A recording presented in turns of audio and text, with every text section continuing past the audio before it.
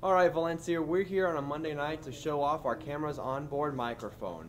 If you can hear me, that means it works. If you can't, well then our cameraman's made a huge mistake and he needs to take the class over again. Alright, now we're out here and we have the lapel mic on. You might not be able to see it, but if you can, well good for you, you've got good eyes. We're testing the distance now. With the lapel mic, I can take a little bit farther distance between myself and the camera and you guys can still hear me. Alright, so now I've got a lapel mic on, which means I don't have to stand as close to the camera as I was before because the microphone is, if you can see it, right here.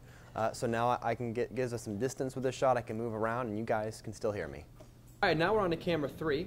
Well, not camera 3, forgive me. Microphone 3 is our shotgun microphone mounted on the camera. This does give us a little more flexibility. It's got more of a centered projection.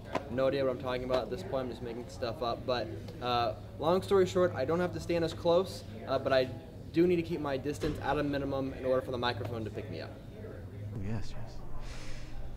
Today in the news, dead cats seem to be sweeping the audio industry because they're hanging from microphones above people's heads.